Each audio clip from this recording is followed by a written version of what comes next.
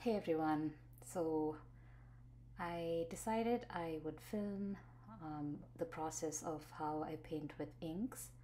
I'm a creative ambassador for Ferris Wheel Press and they make fountain pen inks, and I absolutely adore using them like watercolor. These inks are water based, they're extremely staining, and they react beautifully to salt. So I find that the best way to use these is wet on wet. This is just me showing the packaging. It's absolutely beautiful. So this particular color is called Tears of Sapphire, and it has a red sheen and it also has some shimmer, and it's just an absolutely gorgeous color. So these inks work well when it's wet on wet. So I've wet the paper thoroughly and I shake the bottle vigorously so I could, disperse all of the shimmer. So with a wet brush and with wet paper, I take the ink directly from the bottle, plop some down, and then work quite quickly to move the ink around. This tends to be extremely staining, so you have to move fairly quick if you want it to look nice and you don't want any harsh lines. So I'm holding the book at an angle, as usual, just allowing gravity to help me, bringing about some variation in the sky, putting down the ink and then moving it around a little. I like the feathery look, but sometimes I like a smoothed out look as well, which is what I'm going for here. And you can kind of coax the ink to flow in the direction that you want it to flow by just moving the book around and holding it at different angles. So now once this is done, I'm going to go ahead and sprinkle some salt on the sky. And I don't plop it down higgledy-piggledy. I try to do a separate grain of salt at a time, because that way I get more texture. I don't just plop like a pinch all in one spot and leave it at that.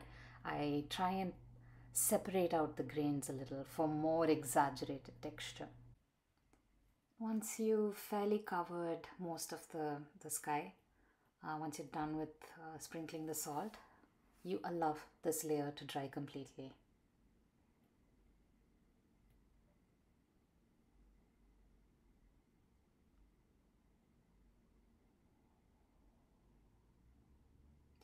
So this is a time lapse that I filmed of the salt drying.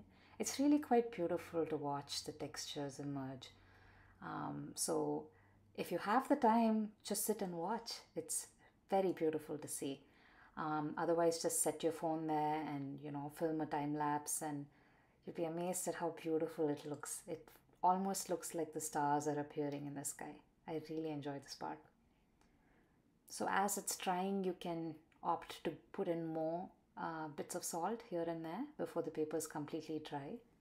So once the salt layer has dried, dust off the salt, and then now we can go ahead and do the next layer. Again, I shake the bottle quite a bit so that I get shimmer in every brush stroke. I wet my brush initially and dip my wet brush into the ink, and then I decided to go with mountains. This color looks beautiful for mountains, so I put in the first layer of mountains, and fairly quickly I try to blend it out. If you can notice, you see the lines that are forming. This is filmed in real time, but that's how quickly this ink dries and stains. So you have to make it a point to work really quickly when you're working with this ink, especially if it's wet on dry, which is the case here.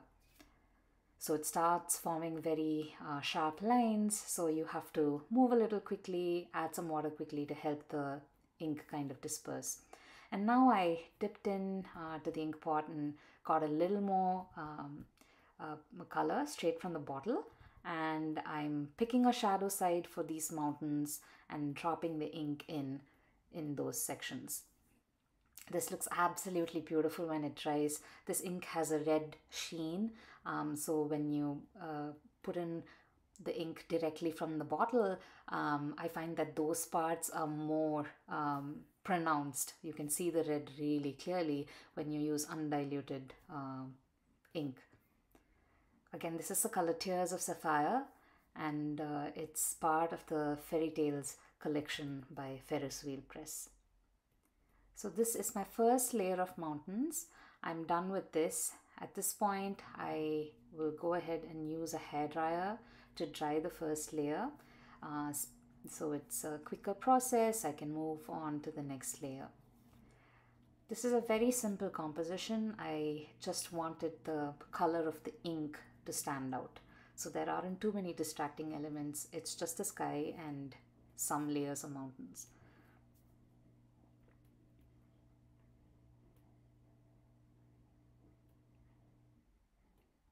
The paper I'm using here is cold pressed. I find that hot press paper also gives excellent results with this ink and salt. So pick your poison. If you prefer hot press, you get amazing results on that too. So you could always go ahead and use that. So I'm ready for the next layer of mountains, and if you notice, I'm going ahead and shaking the bottle again just to make sure I get shimmer in this round too. Now I'm making the next line of mountain ranges, and almost immediately I try and blend it out because this ink dries just so very quickly when you're using it dry, wet on dry.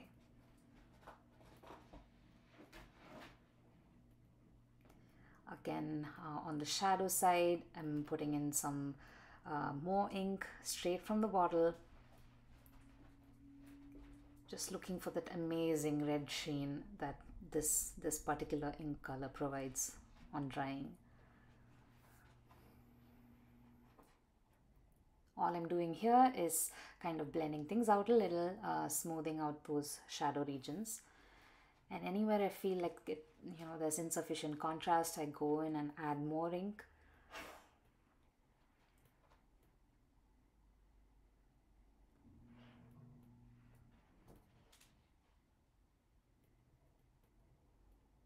And I like doing this swoopy motion for my mountains.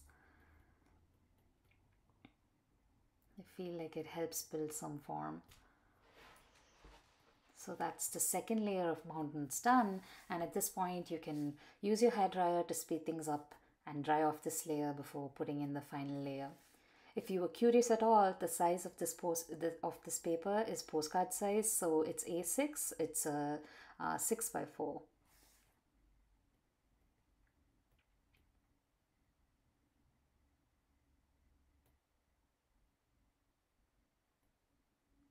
As the paper dries, I'm sure you can already tell that there's a red sheen in all of those parts where we dropped in ink fresh from the bottle. The fact that it has red sheen and also the shimmer makes this an absolutely gorgeous color. Again, capping the bottle, shaking it, making sure I can pick up some shimmer for my final layer as well.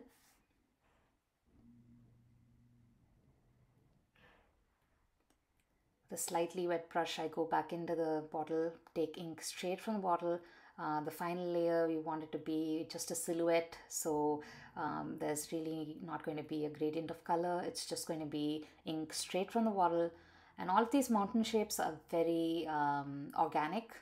Move your brush around, just go with the flow. This cannot really be planned out.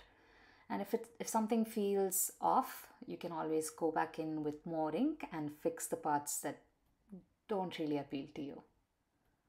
So that's what I'm doing here. There's some edges that I wasn't happy with, so I'm just fixing those. Okay, I'm not really planning too much. It is nice to make sure that the edges are all in opposite directions though. So the top mountain range, if you look on the left, it starts on the top and goes down. So the second level starts down and goes up. So that's one thing I do when I paint my mountains, just make sure that the alternating layers don't all go the same way. But that apart, there's nothing really to watch out for. So this is a final layer, a silhouette-like layer, just ink straight from the bottle.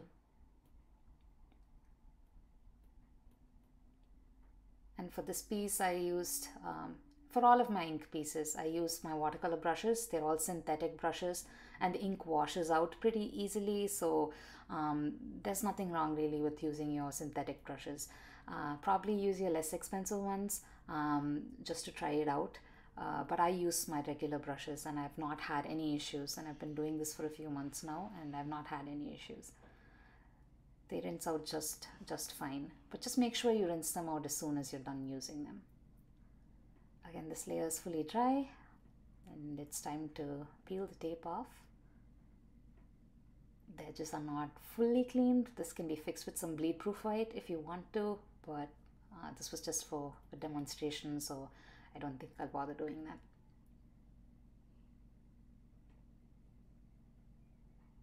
Now you have it, a beautifully turquoisey mountain range piece.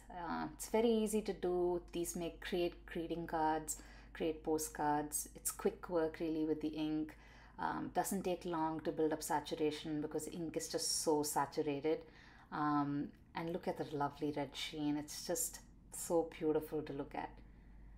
And it also has some shimmer. I'm not sure if you're able to tell from this video, but it has lovely shimmer. And this is with a different kind of a light. And look at all those beautiful salt textures. So if you find yourself with these Ferris Wheel Press inks and you don't know how to use them, definitely try using them with salt. I've had great success with it and just can't stop using salt with these inks.